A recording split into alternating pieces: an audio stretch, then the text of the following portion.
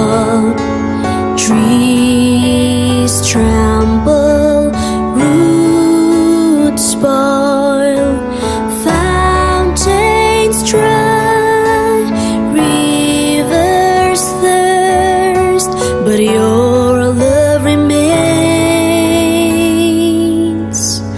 faithful.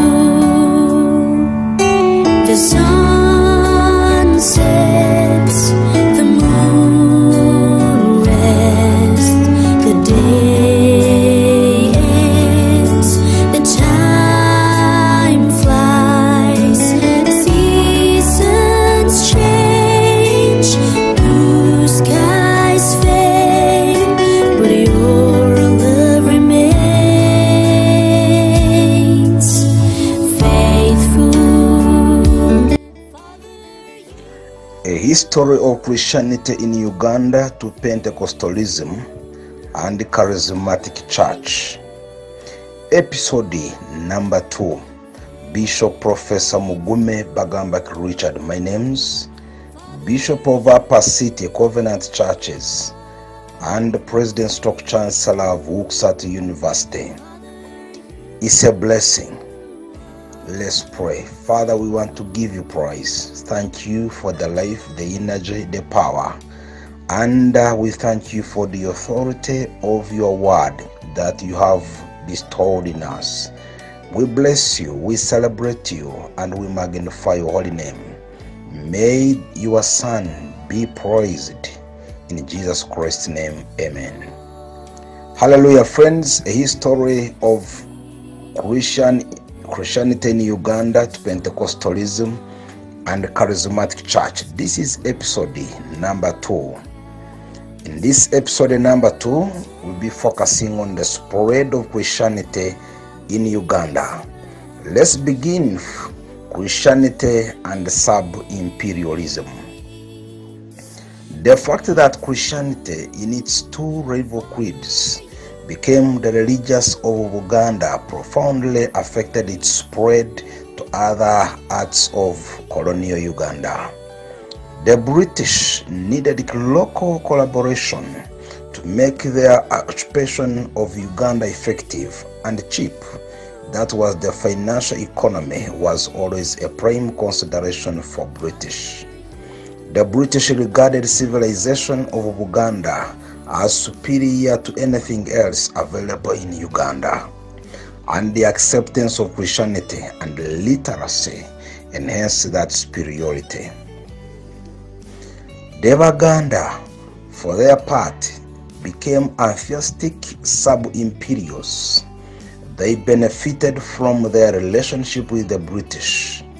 Buganda increased its territory at the expense of particularly of Bunyoro, which was severely punished for Omukama Kabalega's heroic but in the end futile resistance.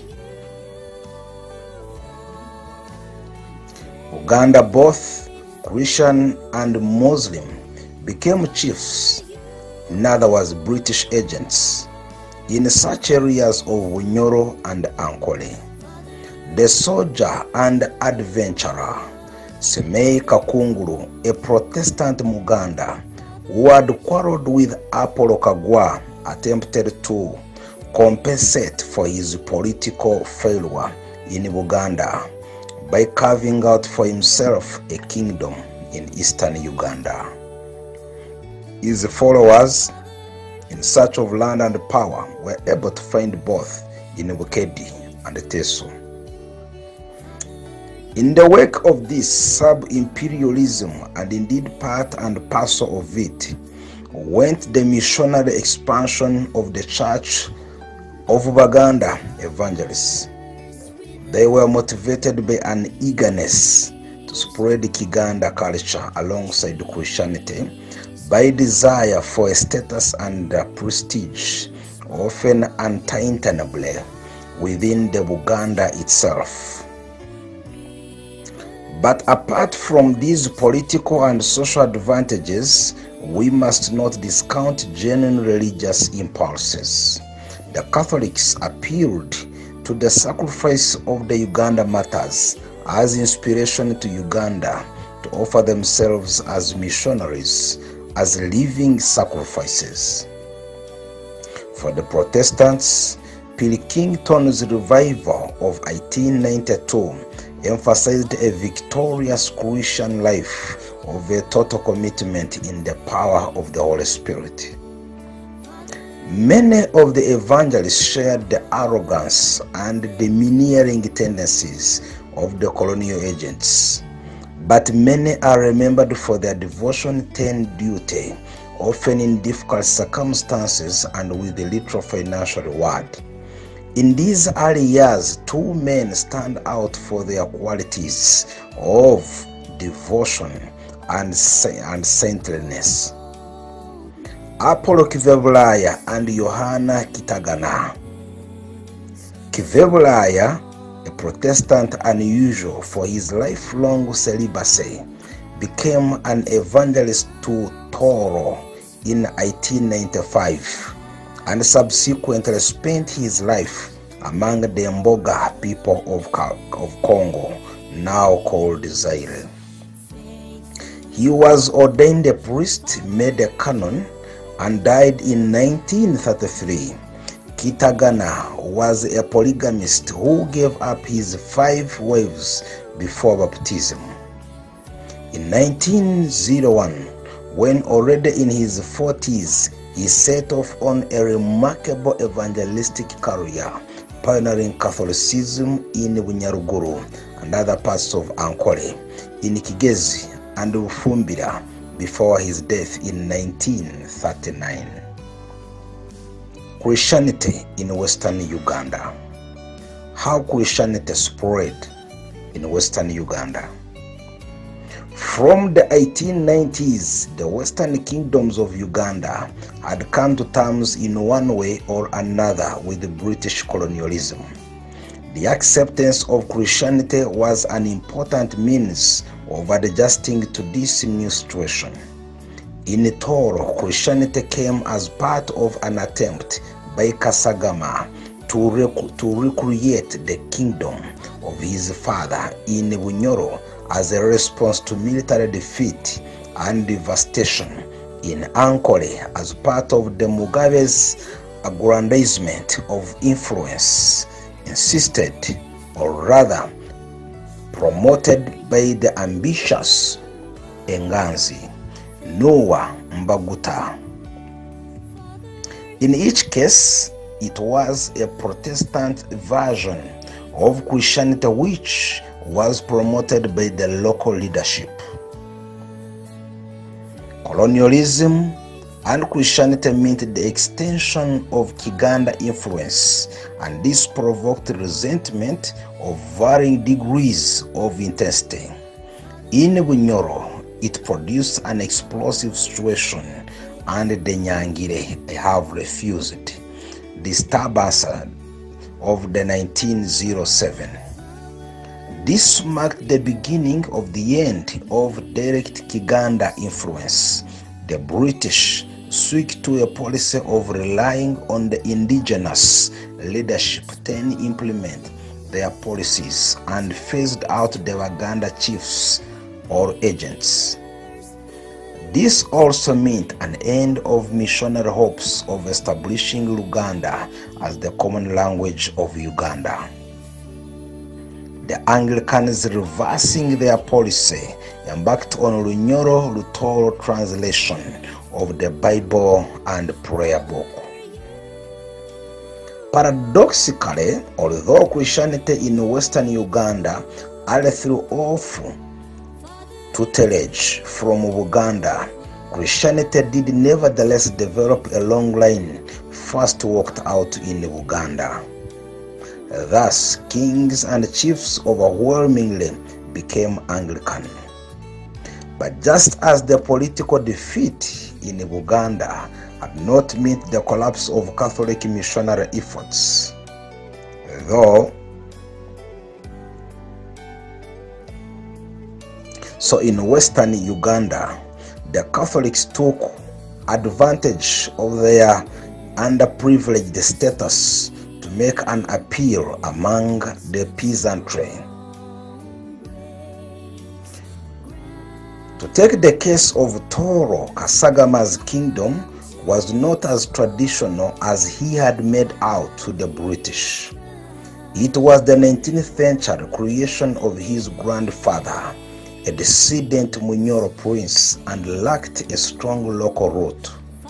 Kasagama tried to exclude Catholics altogether from his kingdom, but was prevented by the British.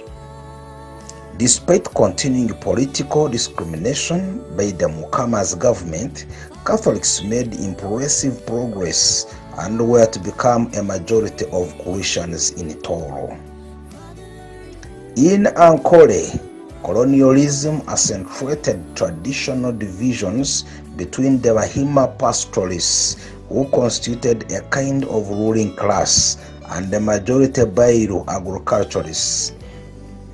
The Anglican Church became a religion of the Omugabe and the Bahima, but the Bahima were less than enthusiastic about practicing their religion and tended to leave education to the Bairu.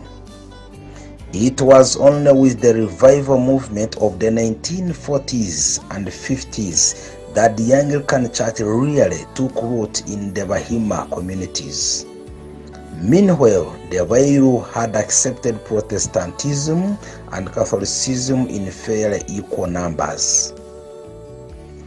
As a rough generalization, one can say that Protestant Bairu tended to be in a majority in central countries of Ankole, such as Kashari and Shema.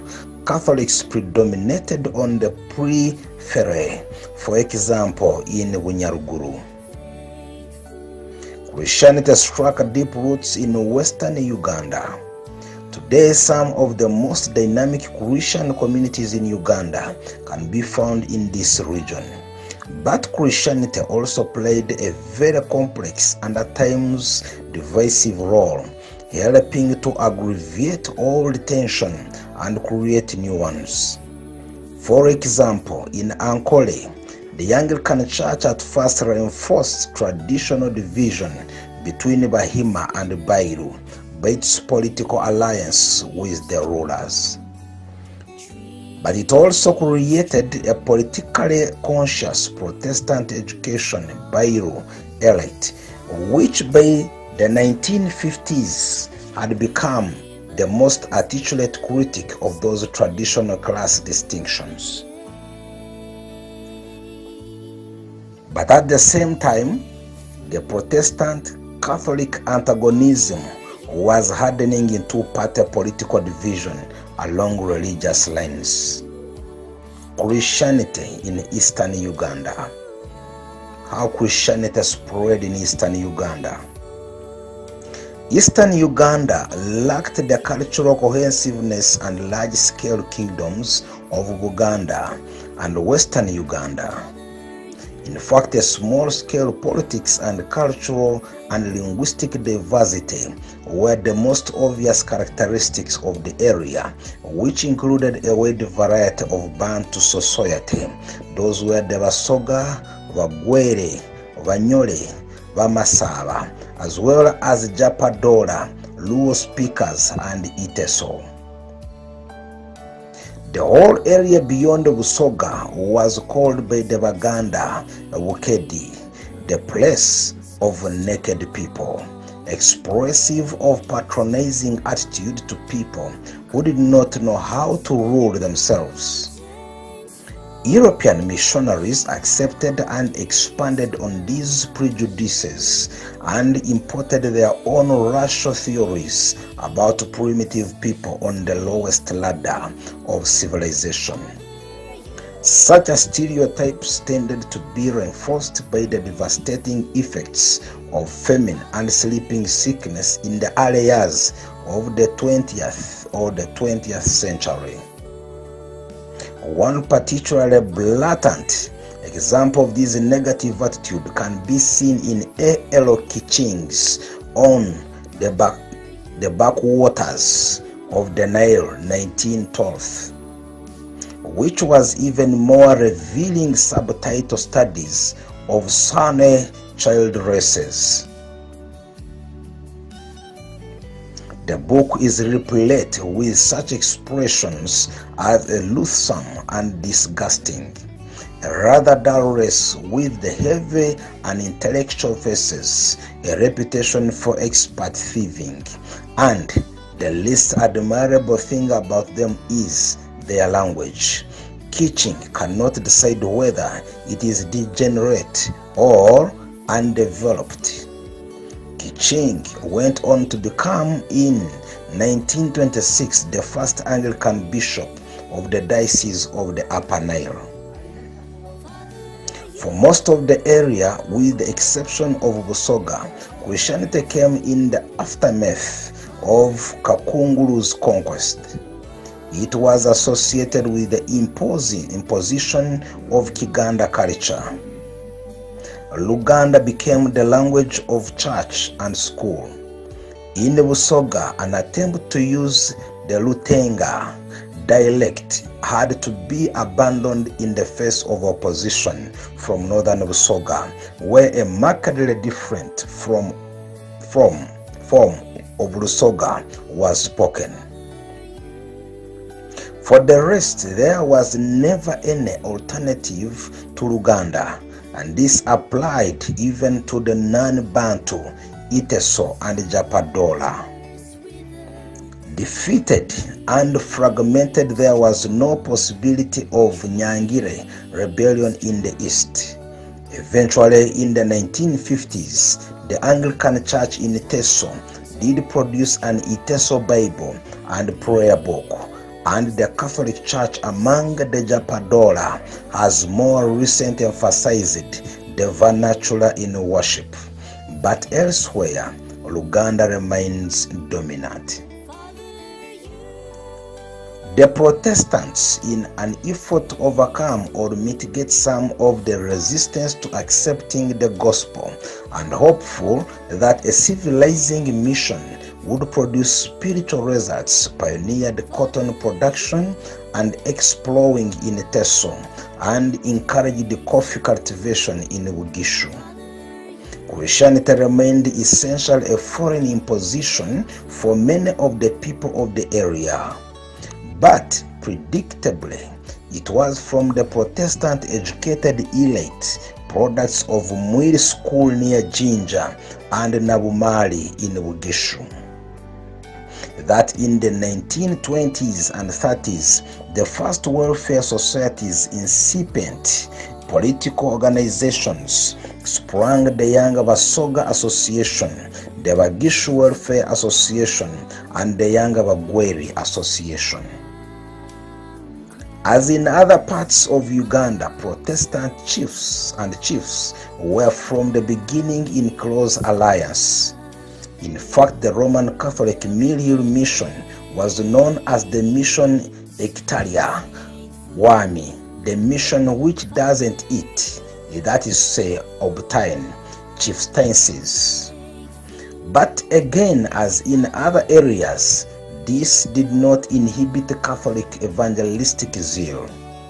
The Milieu fathers, often with more foreign personnel working in the area than the Church Missionary Society (CMS), scored successes among the peasantry and have become the majority of the Christians in Teso and Bukedi.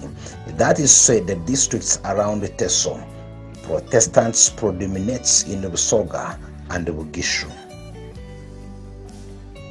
Christianity in northern Uganda. How Christianity spread in northern Uganda. In the north, Kiganda influences were minimal. The first Uganda evangelists were Banyoro, where traditional links were strong, or Luo, who had spent time in Bunyoro, such as the Alu, Sira, Dongo. Christianity did not put down strong roots in the north. What Chief Awik of the Paira clan invited missionaries to Acholi in 1903, but Awik himself had no interest in Christianity and was skeptical of European value generally. In any case, he was not the ruler of the whole of Acholi. in Lango, Odora of Waduku did actively promote Protestant Christianity. He was ambitious to be recognized as Kabaka of Lango, something the British had no intention of doing. Lango had no traditions of chiefs of any kind, and the colonial imposed chiefs had no traditional authority. Odora's Christianity was a matter of profound indifference to most Lango. Moreover, G.H. Drieberg, one of the elders in Lango, a strident secularist, insisted on a rigid separation of church and state, burning down churches built too close to the government boma. The Lango got the message that the colonial power had no interest in promoting the new religion, and this reinforced their own prejudices. Thus, in both Acholi and Lango, the usual CMS Church Missionary Society strategy of using chiefs was misapplied and abortive. But the Catholics also struggled to make an impact. The north of Uganda was assigned to the Verona Fathers, an Italian society founded by Bishop Daniel Comboni, whose center of activity was the Sudan. But in Father J.P. Kurazalora, who spent some 60 years in northern Uganda, they did produce a missionary with remarkable understanding of and sympathy for Luo people. The lack of response in the north produced a comparative neglect among the missionaries. This was understandable when the response in other parts was great and there were severe limitations on financial and personnel. But it did make the north an underdeveloped area in terms of missionary work, as it was in other aspects of life during the colonial period and beyond. One reason often given for the poor response is the disastrous choice of the word Lubanga, or Lubanga as the name for God. This was an importation from Bunyoro, where Ruhanga, a traditional name for the Creator, was used for the Christian God. Kurazalora always regretted the use of this early name. He felt that the Luo word Jok was quite capable of carrying the Christian concept of divinity. But both CMS, Church Missionary Society, and the Verona authorities had come to the conclusion that Jok had too many ambiguous and positively evil associations to be used. What they did not realize at the time was that the word Lubanga also had a sinister indigenous meaning.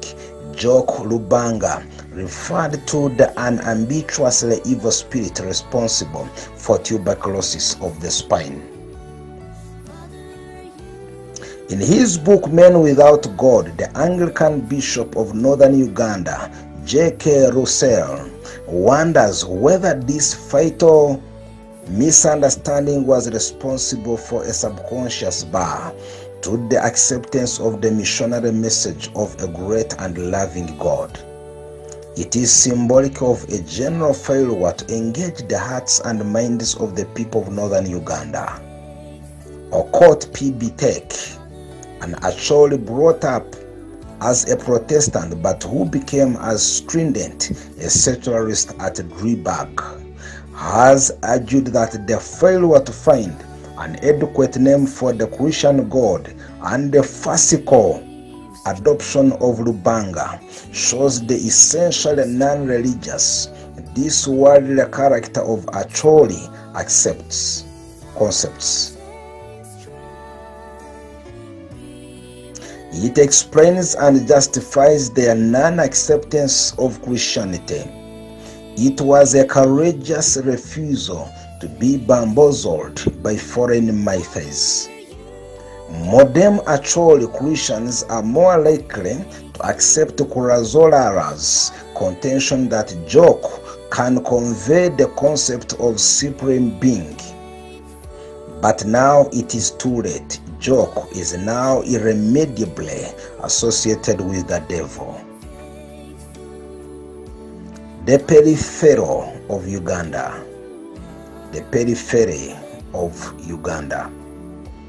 By 1914, only 3 areas of Uganda were practically untouched by missionary work: West Nile, Kigezi, and Karamoja. In the case of West Nile and Kigezi, this was largely because they were late additions to colonial Uganda. For the Catholics, the White Fathers naturally extended their work to include Kigezi and the Verona Fathers to include West Nile.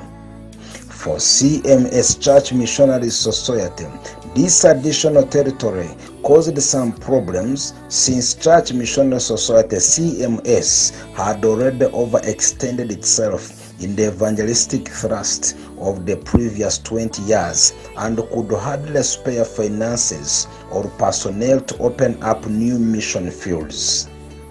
Thus, Bishop Willis was willing to negotiate a special arrangement with the African Inland Mission, a conservative evangelical interdenominational faith mission, largely American in origin and with work in Kenya and Congo. By this agreement, AIM undertook to send mainly Anglican missionaries to West Nile and to form congregation which were part of the native Anglican Church.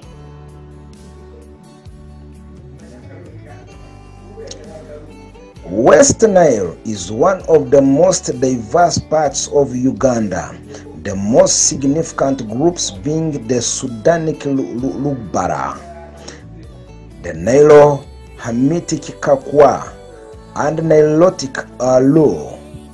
Christianity has made a greater impact here than in other parts of northern Uganda. Islam is also a significant force in the Aringa County, a Lugbara area. Neither the Verona Father nor the AIM put a great emphasis on the school. The Verona Father felt at a disadvantage in the face of a colonial British educational system. The AIM were anxious not to confuse evangelism with education and were to come into conflict with their converts over their neglect of schools, in contrast to the CMS Church Missionary Society. Nevertheless, a situation characteristic of other parts of Uganda did emerge in West Nile of a smaller Protestant community, often go ahead and innovative, and a larger and more tolerant Catholic society. Kigezi was evangelized for the Anglicans by the Rwanda mission of the CMS Church Missionary Society, financially autonomous of its parent missions and with distinctly conservative evangelical basis. It was through the Rwanda mission that much of the impetus for revival in Anglican Church in Uganda was mediated, and Kigezi has become the stronghold of the Balokole movement. Protestants and Catholics are fairly evenly divided in Kigezi, which resembles Ankole in the bitterness of its political-religious conflicts. It is strange that West Nile and Kigezi, almost the last area of Uganda to be evangelized, have evinced such a strong and vigorous Christianity. This cannot be said of the last area, Karamoja. Since 1929, the Anglican Bible Churchmen's Missionary Society (BCMS), another conservative evangelical society which broke away from CMS Church Missionary Society in 1922, has been working patiently in Karamoja without any dramatic results. The Verona Father came later, but in the last 20 years have overtaken the Protestants through their efficient and effective schoolwork and the range of their relief work. Christianity has remained peripheral to this pastoral society. And this marks the end of episode number 2. Let's connect to episode number 3 in Jesus' name. Would you wish to give your life to Jesus Christ to become your personal Lord and Savior? It is simple. Put your right hand in your chest. Repeat before me these words. Loving Father God, I know I am a sinner. I now come before you in a sorrow heart. I ask for forgiveness and repentance. I believe in my heart Jesus Christ, the Son of the living God. He died and resurrected on the third day for my sins. I confess him in my mouth as my personal Lord and Savior from today.